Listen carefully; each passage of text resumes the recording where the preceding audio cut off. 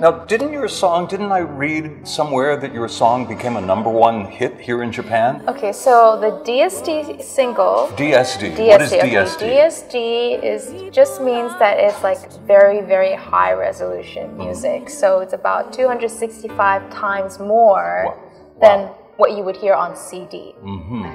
And the thing with MP3 downloads, you don't get the whole music data. Oh, sure.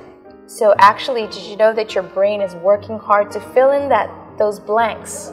So when you're listening to music, you really want to be relaxing, but your brain is actually working hard to fill in the blanks of what you don't hear. It's actually like looking at a photo with very few pixels. Oh, I see. You see? So just like we have like 4K and 8K now. 8K now, yeah. So music has become like high res. I see. And with the ambient loudspeakers, with the seminar, we were trying to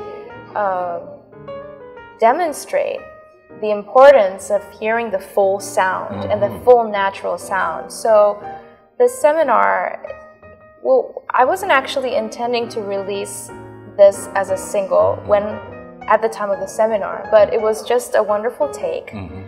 All the engineers who came to the seminar were actually inside the studio. Oh, yeah, I saw the video. Inside the studio, on the side of what we were recording. Yes, I saw that. So it was almost like an in-house, like live performance for me. Very different from what I usually do in the studio. So Philip Wu on the piano. Philip Wu on the piano, me on vocals, maybe 15 or so engineers, people who are really, like people who have great ears are inside the room listening to me recording, you know. That was an amazing piece, and I'm sure we can find that online. I guess our viewers can find that. What do we search for? Okay, so currently, originally the DSD single hit #1 on the e-Onkyo chart.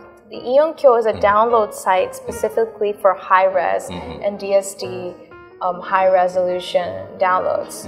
And it hit #1 probably because there's a growing niche of people who desire better sound quality.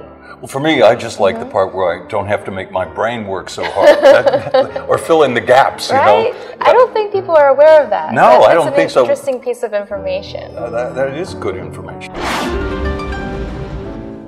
When this whole world starts getting me down and people are just too much,